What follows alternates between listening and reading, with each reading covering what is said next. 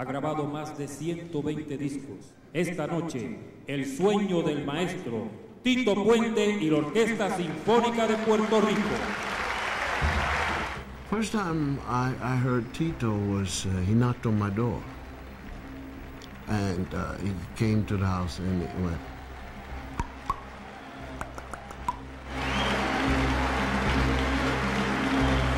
And I said, "Who there?"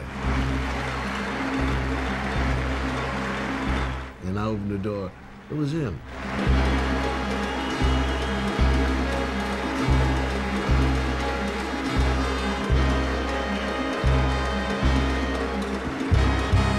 Tito's presence inspired us all, you know.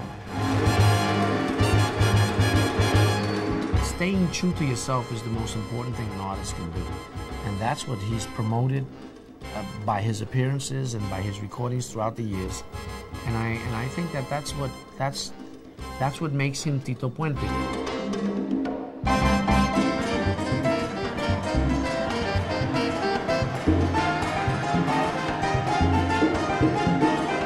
Tito Puente's life and times and career are a metaphor for the Latin experience in the United States. Everything he wrote instills the world to dance. And the essence of the man is that inside of him, as a timbalist and as a composer and as an arranger, is a dancer.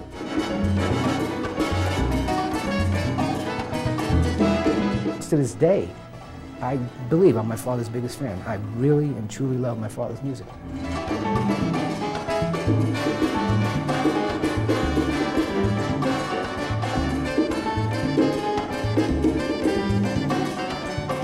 He is, in my community, a giant. He is what we've always called him, a rey. He is a king. You can see by looking at him that he's entirely committed to what they call in Spanish, una entrega total.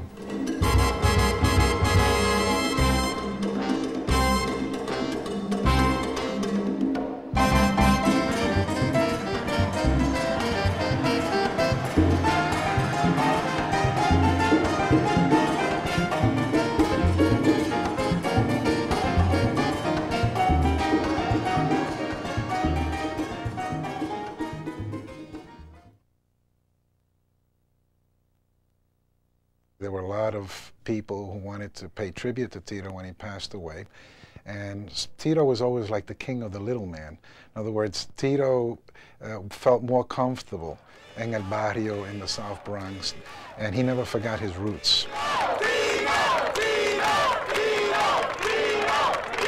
My dad was out there. He was a man of the streets, so to speak.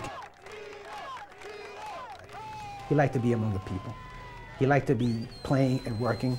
In his mind, that was paying your dues. Dad always used to love being on stage. We'd go into these little small clubs and there'd be a little three-piece or a quartet performing, and he would just go up there and just jam out with them. I mean, the carga, I'm talking about for 20 minutes. I never forgot the street. The mass of people are in the streets, and they love a good rhythmic type of music. On August 20th, 2000, the community, which Tito Puente called home, honored him by renaming New York City's East 110th Street Tito Puente Way. I knew my dad was big, but I didn't know he was this big. And what really brought that point home was after he passed on. It was a very emotional day for many of his friends, and particularly his family. It was an incredible experience. We were able to visit the apartment that he lived in for many years. We were able to stand in his bedroom. I couldn't help but imagine him running down the hallways and down the steps into 110th Street. And that's always how he identified himself. So it was incredible that we can have a small part in giving that back to him and having his name emblazoned on the streets of the 5 blocks of 110th Street. It was incredible to be part of that day, to stand there and watch them unveil a street name that meant so much to him. Whenever people would ask him where he came from, he would say 110th Street. I want to thank, from the mayor on down, Giuliani, who signed the bill a couple of weeks ago, to Congressman Reed, his staff, and everybody else. On behalf of my father, we thank you. The Puente family and thousands of his fans celebrated the memory of this man who referred to himself as simply a street musician. With music, of course. The Tito Puente Orquesta!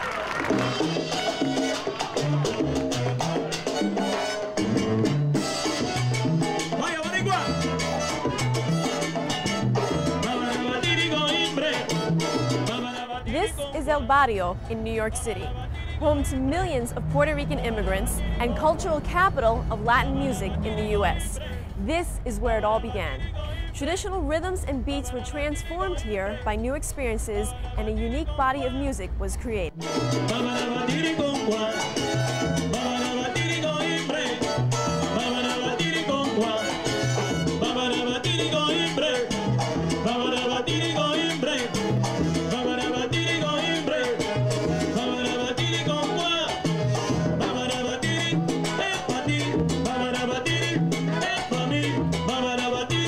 This building on 110th Street between Madison and Park Avenues is the place the Puente family called home. Tito grew up in this neighborhood. It is here that he developed his passion for music. He often referred to his music as street music because it was the music that everyday people loved to dance to. You can hear his classic arrangements and compositions throughout this community and internationally. Tito continues to be an ambassador connecting this community with the rest of the world. My name is Audrey Puente, and this is my father's story.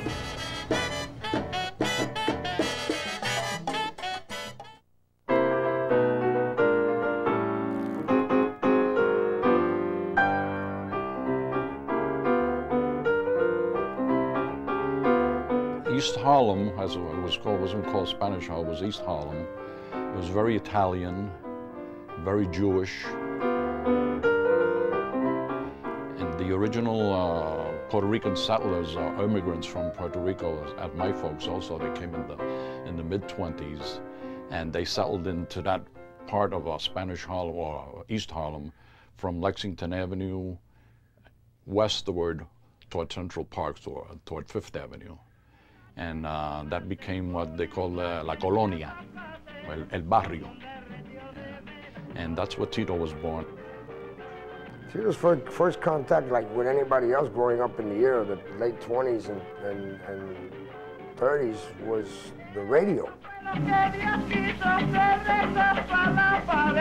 Music becomes very important during the Depression because the record industry is already a big industry. So people can't really probably afford to go to the clubs and all that. Things are very bad, but they will always have a couple of centavos, even though records cost $1 even then, to have the records and the party at home. Tito was into music, but he was much more hearing music from Cuba. Don't forget, Cuba was open to us. So those who had radios, we would get transmissions from Cuba. You have music from Puerto Rico. Not only that, what your parents brought, the records that your parents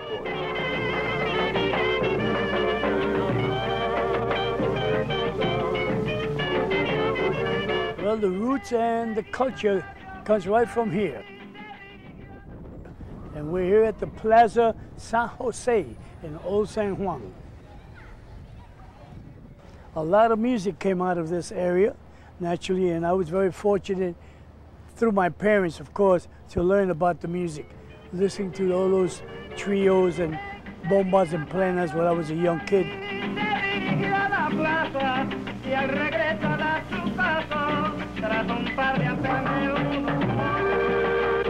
Today, the marketing term is salsa, but in the 50s, they called it mambo.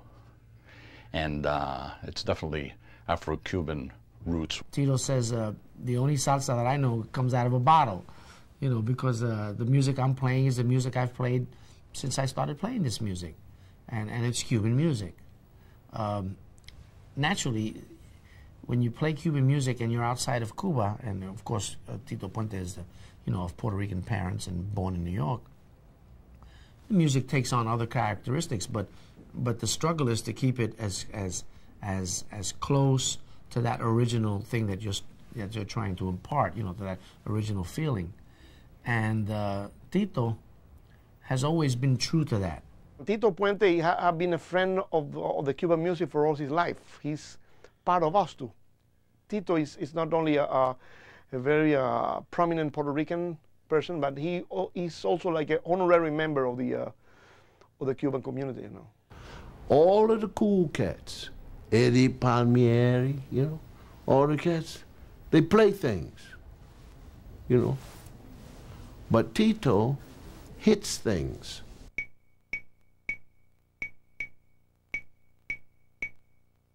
They call me a street musician. I used to be called that years ago because of the percussion that I played. Your heart has rhythm. Everything has rhythm. All life, everything is rhythm in life. And percussion is the basic thing for our music. That's why people love our Latin American rhythms, because they have that wonderful percussive feeling where they feel like dancing and enjoying themselves and be happy all the time. Do you understand what the metronome is in American music? Super. The thing that clicks off, right? Well, that's what clave is in Latin music. Clave is two little meaningless little sticks to everyone that don't know about clave. Is that 1, 2, 3, 4, 5. 1, 2, 3, 4, 5. Most great Latin musicians are dancers in their heart. You feel it. You don't have to be a musician. The clave is something that you feel. The clave is a pattern that you have to follow to arrange Latin music. And it's a 2-bar figure. And that's the guy to do an arrangement and to write songs. It's got to stay in clave. It's our metronome. If you don't have clave and the clave is wrong, you better die and be born again. Or don't get involved with music, because I can't even watch anybody playing on a clave because it'll throw me off, see? Tito was a child prodigy of Spanish Harlem already at the age of 13. Tito had a gift already, especially with the drums. I have pictures of Tito playing when he was 16 with Ramon Olivero. And they had never seen a drummer play drums the way he did. It's a possibility he did play younger, but he had to be home. There was a curfew. He was still a child. And Tito used to tell a story that they would tie his leg to the bass drum because he was short and he was tired, and sometimes he would fall asleep. He was a young whippersnapper. What are you going to do, you know? One of the first bands he worked with was Nora Morales' band. And then he also worked with Machito's band as a percussionist. And I think what happened was he was a percussionist on the New York scene, looking to do the latest, as always. Most of the drummers were playing in the back. They told Tito, come up to the front, because Tito was a show. They had drafted the drummer of the Machito band in 1941, and Tito took over his spot. And naturally, Tito got drafted.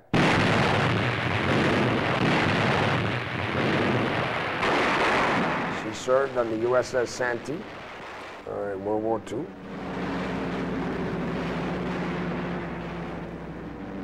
Tito was funny about certain things. He never wanted to talk about the war.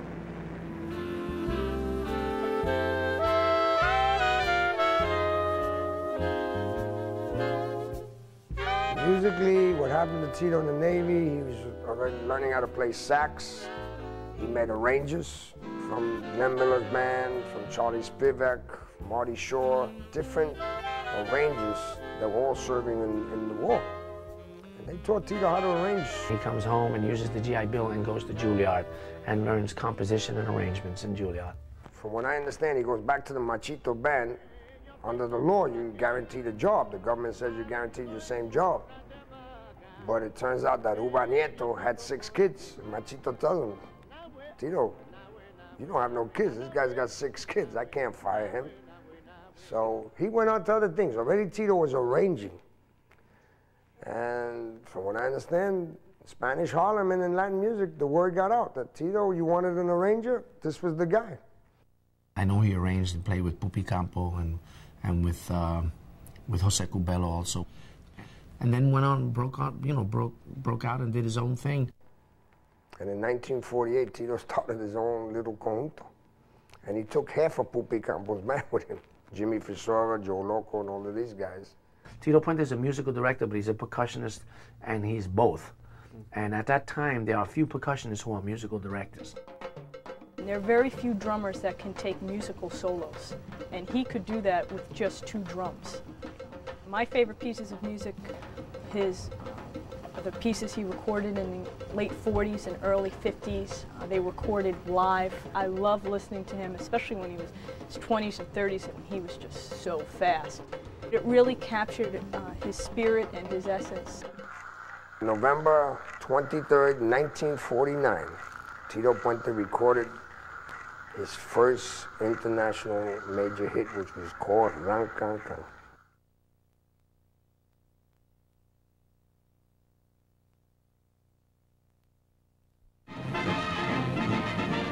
The war is over. Japan surrendered. Americans all over celebrate. This is the ending of the war. Everybody's coming home. It's happy time. It's a happy time. Because everybody has worked for the war, they've made their money on the side, and other money, and they're dying to spend it and have a good time. And that's just what it was. The Sunday that it opened, he opened up with Machito. Can you get any better? Machito and Afro-Cubans were the first band like to really go to the Palladium and bring the uptown beat and dancing style downtown to Broadway. They had to close off 53rd, 54th Street on Broadway and 7th Avenue because of the line double around the block of all these people. This place, every Wednesday, Friday, Saturday, and Sunday. The Palladium became the mecca of Latino music. Lots of great dancing. The dancing was just as exciting as the music. I used to love to just memorize my parts so I could just watch the dancers. Oh, Cuban Pete, yeah. Mr. Loose Limbs, yeah, great dancer. Cuban Pete and Millie.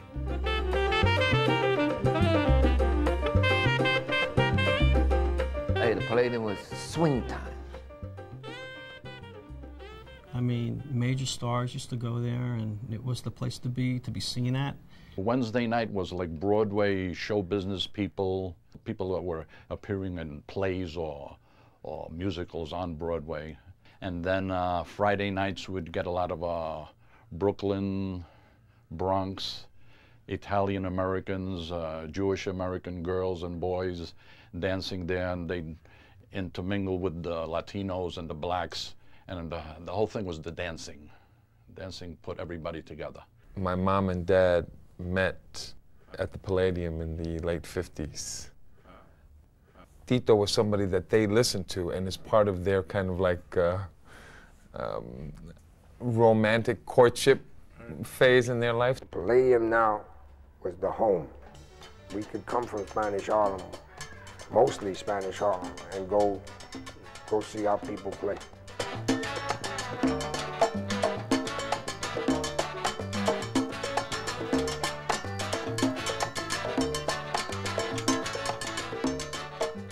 It was the first venue where the sons of immigrants came to dance.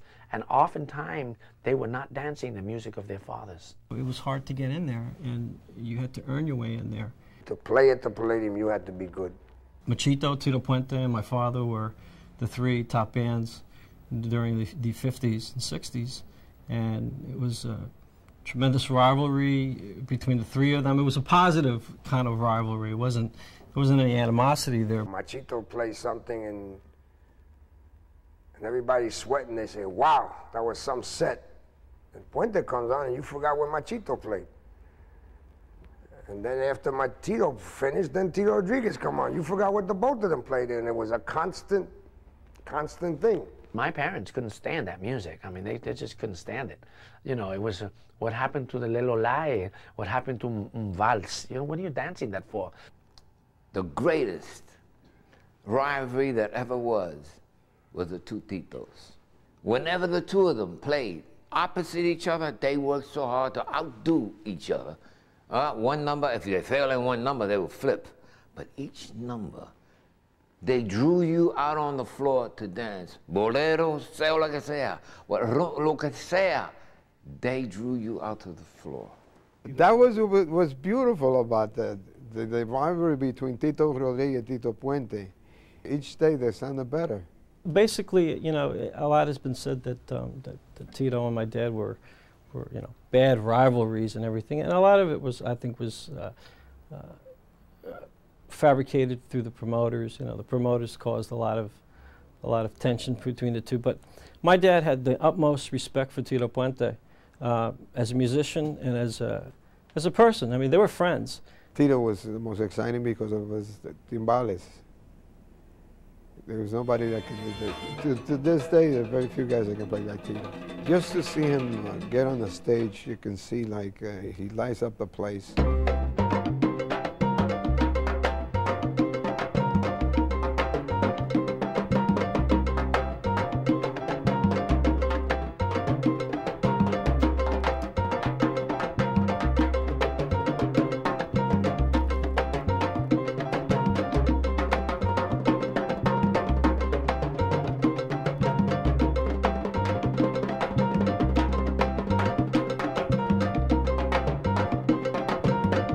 Very intimidating. I'd been a musician as a kid for years, and I was a professional drummer as a kid, but it was very intimidating to meet a giant and actually to be expected in a few weeks to get on screen with him.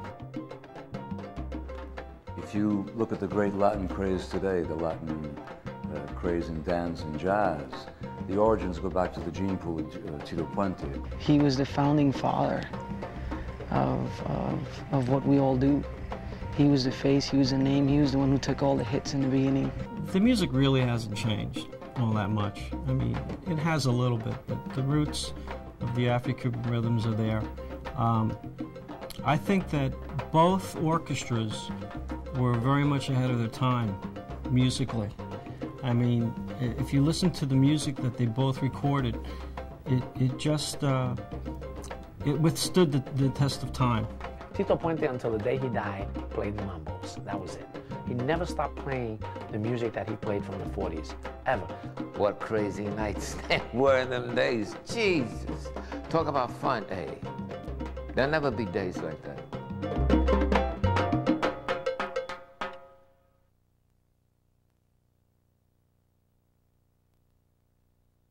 The place in Nice is jammed.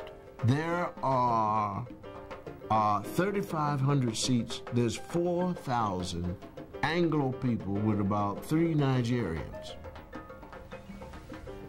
Tito Puente is the only person featured on this night. They know him. They love him. He is there. He can't wait to get on. They play the people immediately. These are people you look at, you know, sort of like when you think of French people, you think, you know, like that. When you think of the English, you know, when you think of the Germans, you think, you know, he busts it wide open. Bam! Bap, bap, bap! Whatever your notes you want to put with that. And they're not sitting anymore. Now, the funniest thing about it is they don't really know the dance.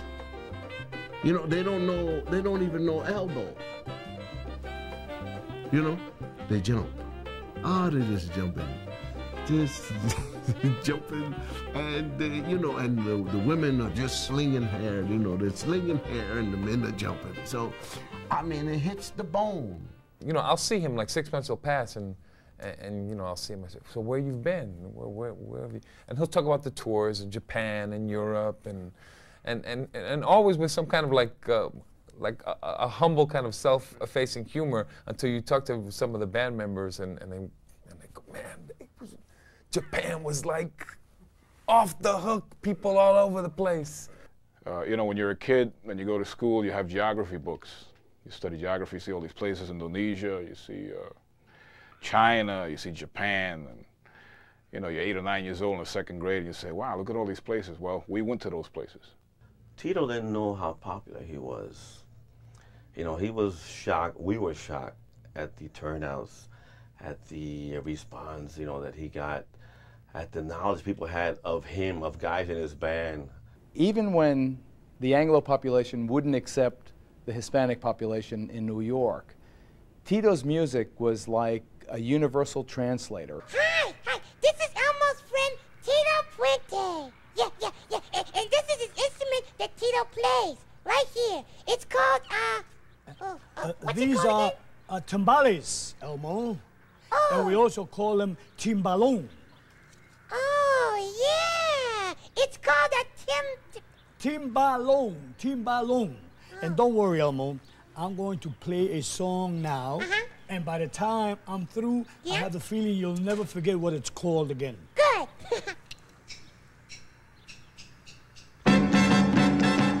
He didn't know that he was a part of the fabric of Americana. Tito Puente is a household name in the United States, and not just with Latinos, but he crosses over. And I'll give you an example of that. I took him to the White House, and we were in a reception with President Clinton. And when President Clinton came over to Tito, Tito stuck his hand out and said, "My name is Tito Puente." And President Clinton started laughing. He looked at him and says, "Tito, I know who you are." Puente takes the streets of New York and takes the barrios of Puerto Rico, and he puts it into music, but he brings it to a higher level. His music was something that you could listen to if you came from Belgium or England or Africa, especially from Africa, or the Caribbean. You heard that music and it was something, hey, I can relate to this. So you don't get to be Tito Puente without making people feel.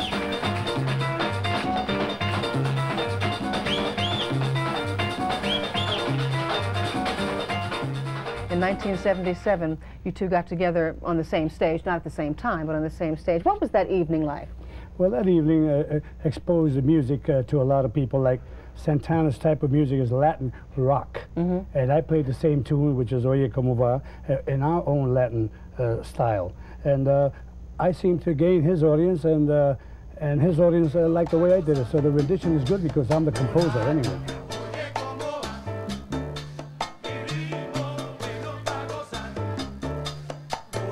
With Carlos Santana redoing his tune, Dad got into a whole new wave of rock music. Tito did the song in 1962, 63, on an album called El Rey Bravo. That was the original version. It didn't make any noise. 10 years later, 1972, Carlos Santana records it, but it was a big hit for Santana.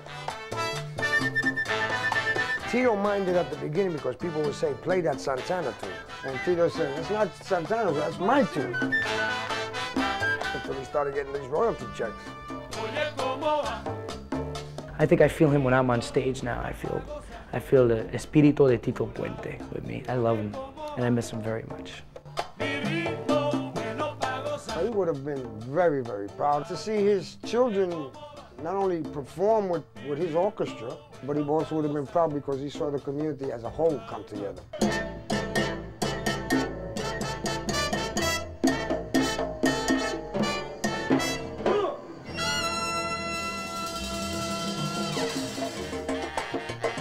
I grew up in a barrio.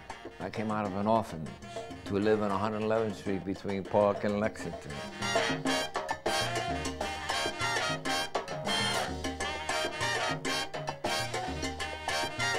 Tito Puente tutored me, that's right, because I didn't know anything. Tito taught me things. Pete, you can get it, work at it. Pete, you can get it, work at it. You need to be on clave, people. My man, Pete, you can get it. You're not gonna get it overnight. And I hit the clave correctly that night, and I said, I got it! And he knew. It's about time somebody taught our young ones. But I'm leading her. Okay? Notice what I just did, fellas? You walk straight. I know what my music is. You're coming to me? That's right. They should know it also. She's doing exactly what I want. You know Tito always felt that dance was an integral part of the culture. So he established a scholarship fund to support young dancers and musicians. The Side Street kids are here today thanks to Tito. I'm a dancer, and I love dancing, and dancing goes with music the same. If you don't have the dancing, you don't have the music. If you don't have the music, you don't have the dancing. Why shouldn't they know their own music? master that, and it leads to everything.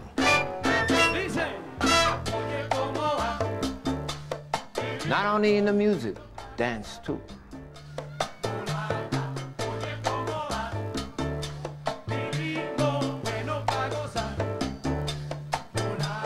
And I emulated him, and I studied all his cuts, the parts, anything that was him, I played. To be compared to him is an honor, but in some ways unfair. He's somebody who dedicated his life, and he was the best at what he did. My grandfather always gave us a piece of advice. He gave us two pieces of advice that I've always kept with me. Number one, it doesn't really mean anything unless you're nervous. And two, always be ready.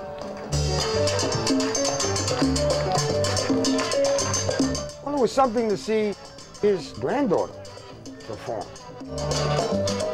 There was absolutely no anticipation of playing that day. It was an unexpected surprise. I have never played with my grandfather's band and never really expected to.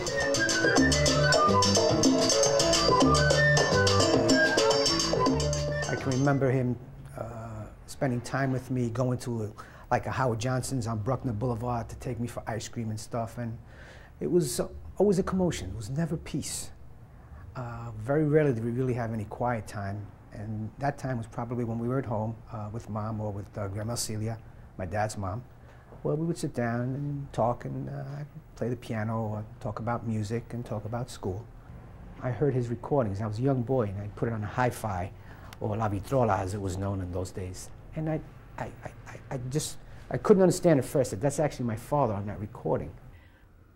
I know the exact moment I realized how famous he was. It was at a Menudo concert. It was my father, my mother, and I, and my brother, and my dad brought us backstage, you know, met Menudo, everything. And I was a big Menudo fan. And when we went into the audience before the show started, people were coming up to Dad, like, just, oh my God, you know, wanted autographs, just hysteria was coming out of the audience for my father. And we needed a bodyguard to come clear everyone away and actually stand with us through the show. And I was there excited about Menudo. I'm thinking, why is everyone bothering him? And I started realizing, oh my God, people really like, he's really famous. Because here we are at Menudo, and I'm thinking they're, you know, world famous at the moment. And I'm realizing that my father seems to be bigger than they are. I never saw him in that light. That's why I kind of looked at him as like, Dad. And I was like, why are these people swooning over this man? Because he was just like almost like a father to all Latinos and generations, or young and old. Think about, you know, the mid-1980s, being in middle school and having your grandfather star on The Cosby Show, or being in college in the early 90s and having your grandfather be a suspect on The Simpsons and Who Shot Mr. Burns, or watching him play at the closing ceremonies of the 1996 Olympics. Today's high in Central Park made it up to 66 degrees. That's about 10 degrees below normal for this time of year. And our overnight low this morning was 54 degrees. I kept it quiet that I was his daughter. I mean, people knew, or people would find out, or they'd hear the name and try to make the connection, but I never publicly announced coming here to NBC that I was his daughter. But now, people know, but it's okay because every day someone stops me on the street. Every single day someone stops me on the street to tell me a story about how they met my dad somewhere, they saw him, or they went on, you know, they went on their first date with their wife or husband, they saw my dad in concert, and things like that. And I'm happy because it makes me feel like I know more about him. The music is there, the love is still there, the admiration. It's like almost as if like he's still around, which I guess he is in a way through his music. At least that's the way I feel about it.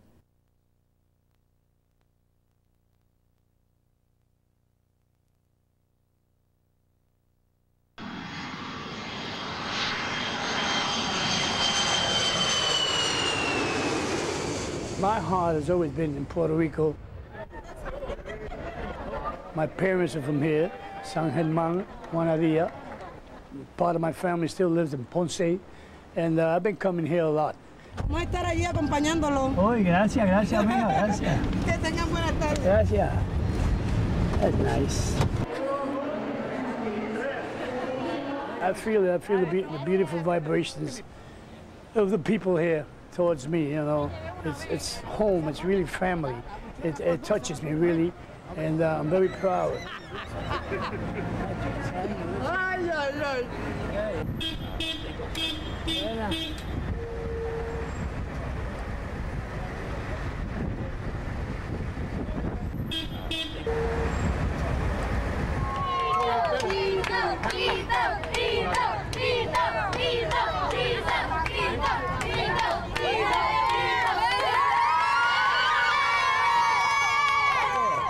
You're the guy. I'm the guy. Yeah. I'm the guy. You're the guy. All right, good. Una más para mí, por favor. Okay. Well, this particular trip, Puerto Rico, it's the first time that at least I am performing with the Puerto Rico Symphony Orchestra. French horn or English? Sí, pero ellos tienen. I don't know if she has the part. I have to ask her. Si no lo mandamos a copiar, right, ahora mismo. 7 sillas.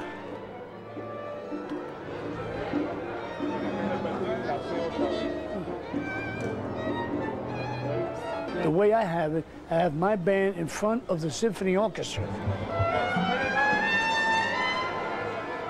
And that causes for a lot of excitement for the symphony orchestra because they've never had this type of experience before. Neither have I. All right, good, good. All right, so the first time we play C, está bien. F1, then you play your G, then everything else should be okay. Everything else should be okay.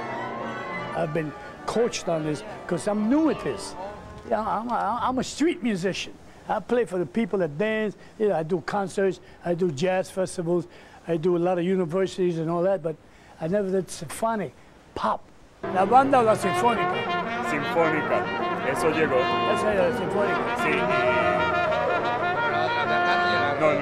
I feel that music I do in the street, by putting it at a symphonic label, gives it a higher recognition around the world, and that's important for us.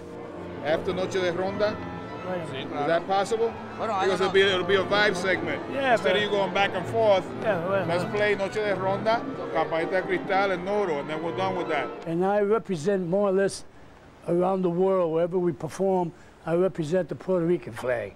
Because when they see me, they look at me, they know I come from the United States, but they look at me as a Latino, naturally. So where are you from? Well, I ain't from Africa, baby. Where are you from? Brazil? No. Argentina? No. Colombia? No. You know what I mean? Country. Mexico? No. Puerto Rico? Yeah. He always is, in a joking kind of way, almost self-effacing and humble, like with humor. He always does it with humor. I'm going to get a chair from the university. So I asked him, well, where's the table, baby? I don't know about those chairs.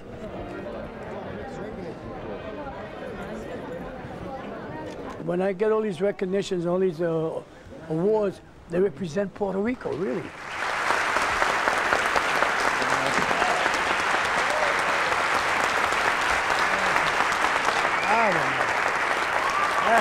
Ahora viene la mesa. La mesa.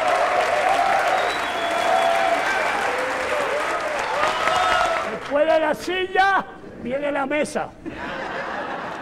You know, and I got the National Endowment of the Arts from the President of the United States.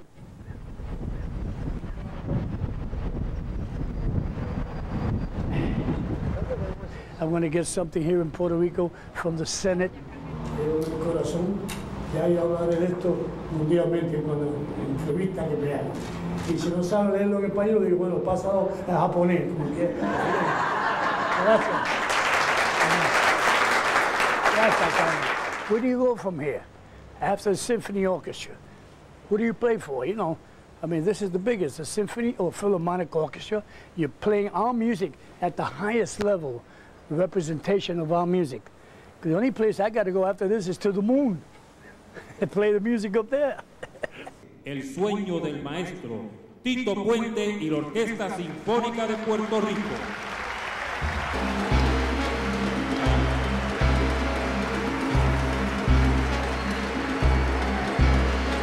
This was his last performance on this planet.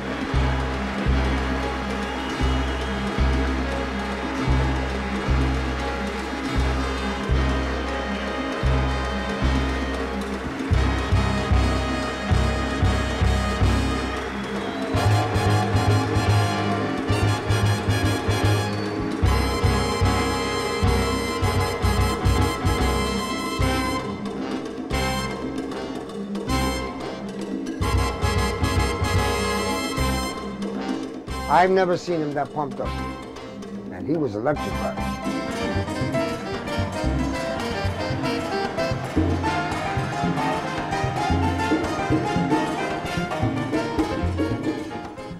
What they say in Spanish, incansable. He was tireless. And I will forever miss being in SOBs or one of those clubs and hearing the murmurs of, hey, you know, Tito just got here, Tito's here. When he hits it, it's there. And that's what art is about. Inevitably, they would ask him if he would play, and I never heard him say no. In his later years in life, I don't think he did it for money or fame or recognition, because he was already considered an icon even in the 70s. I think he did it more for the love of performing and making people smile and making them dance, which he always wanted to do. Tito Puente have left a legacy, like Dizzy Gillespie or Duke Ellington. That music will live forever among us. His work had such an immense, profound effect on so many Latin artists in the world and artists in general. He did what he wanted to do. Not many people do that. He did what he wanted to do.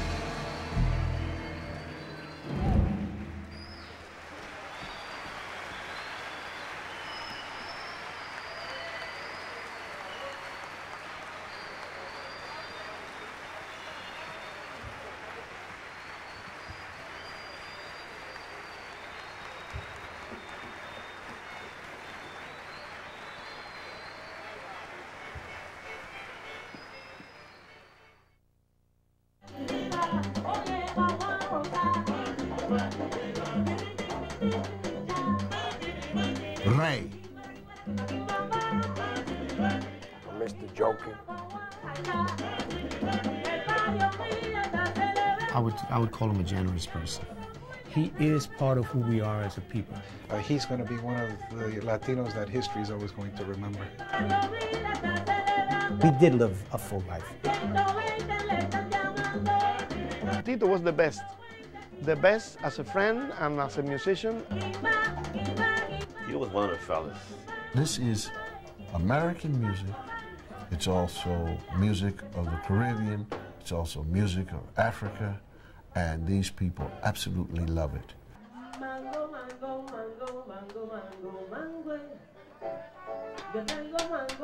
He had a kind soul. He had a kind heart. He was down to earth. Excellent musician and a great human being. A very funny guy. Yeah. Good times.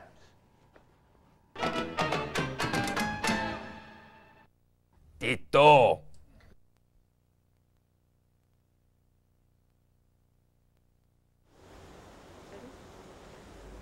Ready?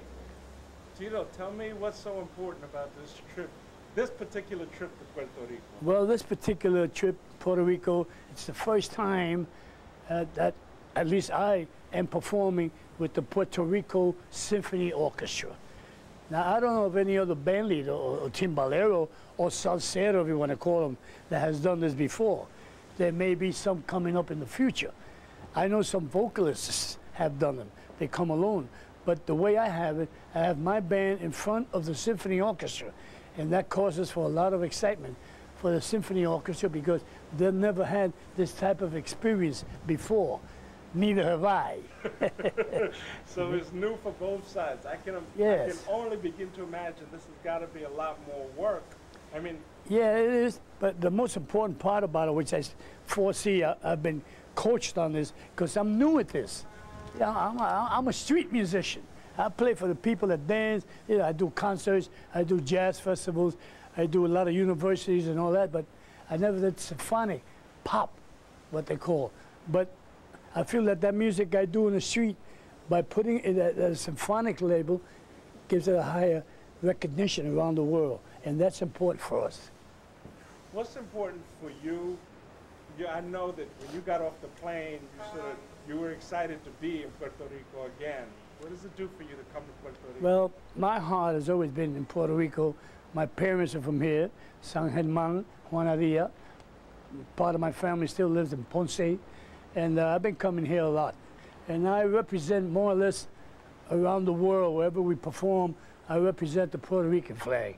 Because when they see me, they look at me, they know I come from the United States, but they look at me as a Latino, naturally. So where are you from? Well, I ain't from Africa, baby. Where you from? Brazil? No. Argentina? No. Colombia? No. You know what I mean? Country, Mexico? No. Puerto Rico? Yeah. You know. So that's, I more or less represent Puerto Rico when we play all this type of Latin music or Latin jazz around the world. You know, everywhere we go, fans come out of the woodworks, you know, on the sidewalks. Is there something different about the fans in Puerto Rico? It's your own people. They're very proud of you. You can see it on their faces. Yeah, I feel it. I feel the beautiful vibrations of the people here towards me, you know. It's home. It's really family. It touches me, really, and I'm very proud. And I've done a lot of representation. I just came from the Library of Congress, big recognition for living legends. I thought they gave medals to legends who died. They know you living legends, and damn. Okay, then I got one, the Hall of Fame the other night too. But when I get all these recognitions, all these awards, they represent Puerto Rico, really. You know, and I got the National Endowment of the Arts from the President of the United States. I'm going to get something here in Puerto Rico from the Senate. I'm going to get a chair from the university. So I asked him, well, where's the table, baby? I don't know about those chairs. Don't you give me a table with it? But all these type of recognitions sort of makes our music bigger, at a bigger aspect, because our music was always considered like street music. It never had no respect at a higher level musically, but it's getting there thanks to the young talent that's coming out of Puerto Rico and the United States. Good musicians, good, excellent dancers, vocalists, arrangers, instrumentalists. It's all getting together now, and that's very important. How are we doing? Good. I'm going to see a little bit of the sun on the get a couple inches closer. Okay. One last thing, Pete. Is this yet this performance with the symphony? Is this yet now another phase in Tito Puente's arsenal of music? Is this another chapter? Well, I think it's the highest chapter. Where do you go from here? After the symphony orchestra, who do you play for? You know, I mean, this is the biggest, the symphony or philharmonic orchestra. You're playing our music at the highest level, representation of our music. The only place I got to go after this is to the moon and play the music up there. The roots of Caribbean music you play. Well, the roots and the culture comes right from here. And we're here at the Plaza San Jose in Old San Juan. A lot of music came out of this area, naturally, and I was very fortunate, through my parents, of course, to learn about the music. Listening to all those trios and bombas and planas when I was a young kid, which then naturally developed into more of the mambo and the cha-cha and all that. But it's always good to know all kinds of music, so you have a nice cultural foundation, and then you can express that to higher musical terms. One of the things that you always talk about that makes tropical music, Caribbean music, unique is el clave. That's right. Rhythm. Explain to me, what is clave? Well, clave is two little meaningless little sticks to everyone that don't know about clave. Is that 1, 2, 3, 4, 5. 1, 2, 3, 4, 5. Or you can reverse that. 4, 5. 1, 2, 3, 4, 5. That's the basic thing in a lot of our dance music, naturally, traditional dance music. And when you have the clave, that's where you can expand your arrangements and your melodic concept and soneos, especially for singers. La clave, very important. What happens if you don't have clave or if clave is wrong? Well, if you don't have clave and the clave is wrong, you better die and be born again. Or don't get involved with music, because I can't even watch anybody playing on a clave because it'll throw me off, see? So it's very easy to learn. You feel it. You don't have to be a musician. The clave is something that you feel.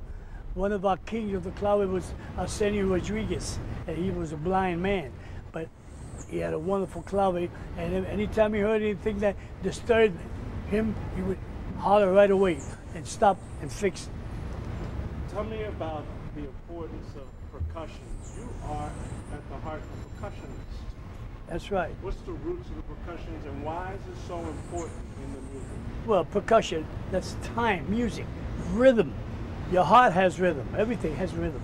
All life, everything is rhythm in life. And percussion is the basic thing for our music. That's why people love our Latin American rhythms, because they have that wonderful percussive feeling where they feel like dancing and enjoying themselves and be happy all the time. You know, it's not like playing an organ.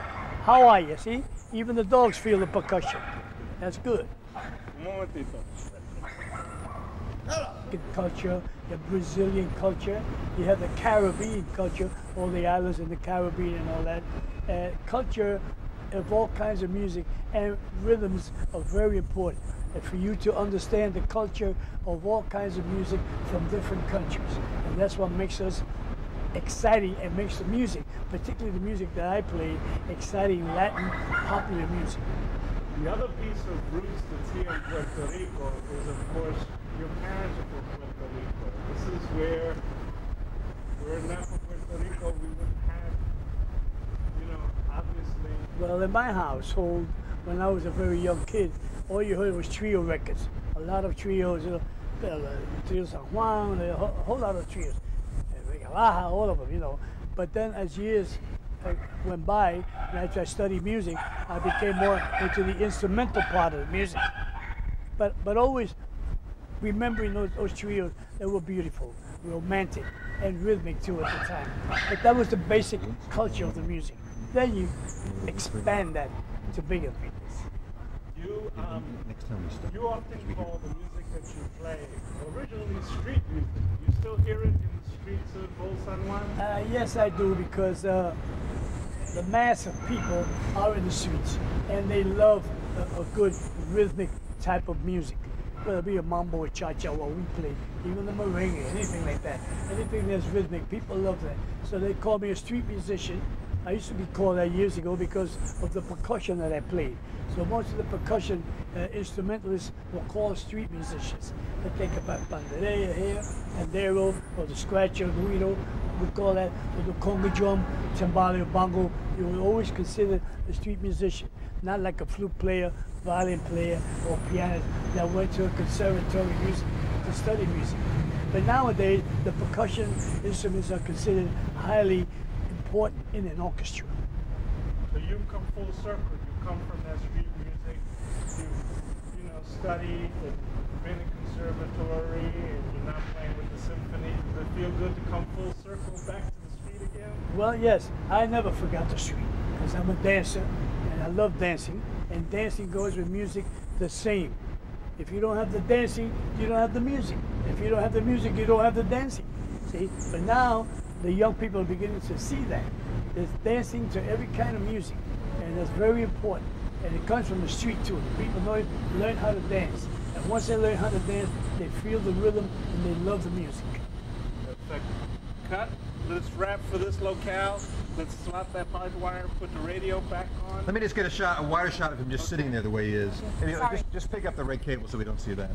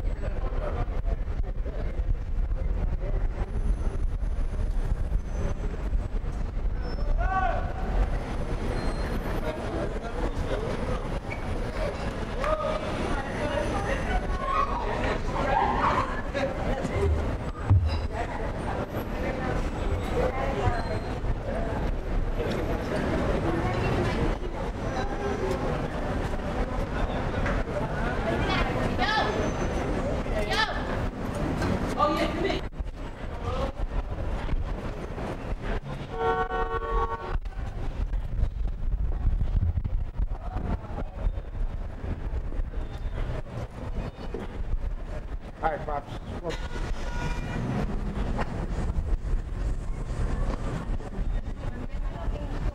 The sun?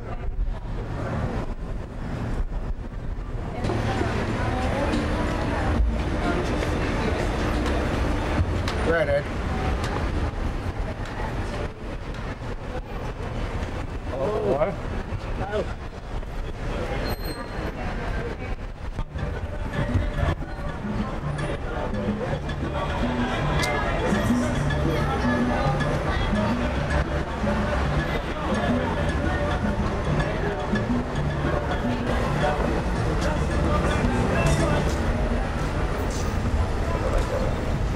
Tito?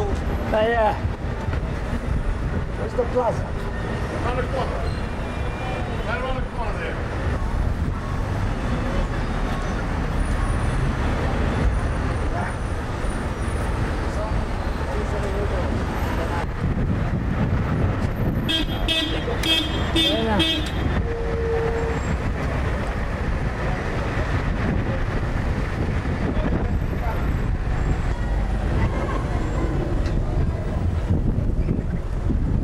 Se lo va a talar, entonces cata.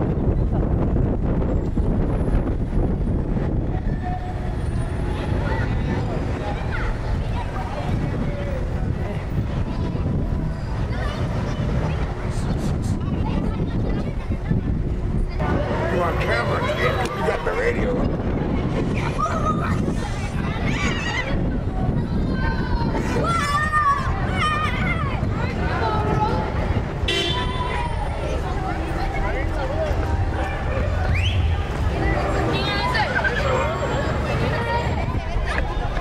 No kids.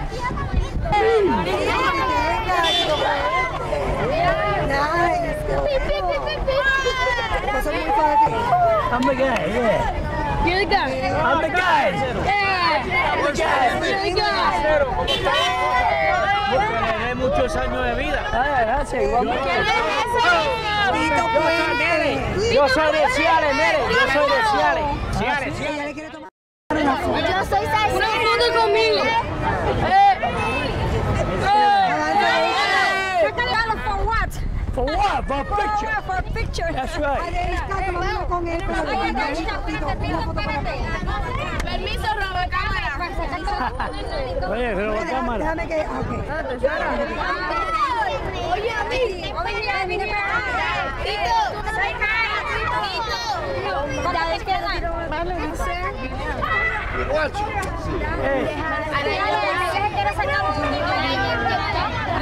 Contigo.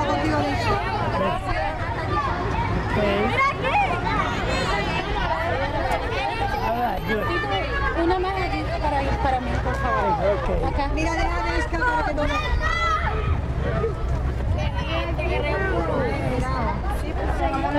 Gracias.